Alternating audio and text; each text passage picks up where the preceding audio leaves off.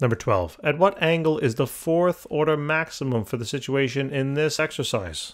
All right, so it's dealing with maximum, therefore it's constructive, therefore we're going to be using this double slit constructive formula. The distance between the double slits is equal to the sine the sine of the angle between the double slits and that fourth order maximum. This will then equal the m value, which is the order in this case. Careful if it's destructive.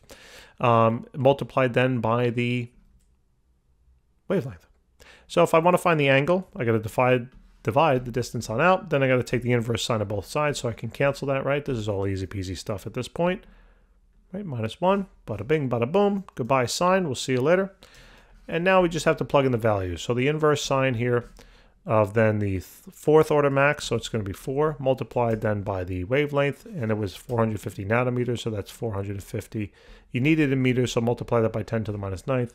Then divide it by the distance between the slits, which they told us was going to be 0.05, but that's in millimeters. You know we need that in meters, so multiply it by 10 to the -3, then take out the calculator and plug it on in. Oh boy. So inverse sine of 4 times 450 times 10 to the -9th divided by 0.05 times 10 to the -3.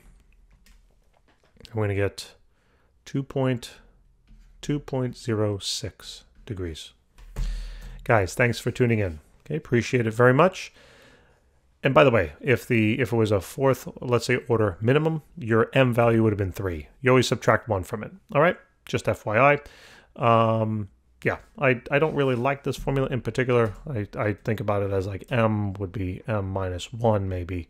You know, you can add that to the formula if you wanted, or you can then say, well, if that's -1, that's +1/2. Maybe I'll just say m not +1/2 but -1/2. And that'll work too. So you could definitely do it that way as well. That's the way I have it understood and memorized, but that might not be the formula you're working with. Anyway, take care, guys. I'll see you in the next one.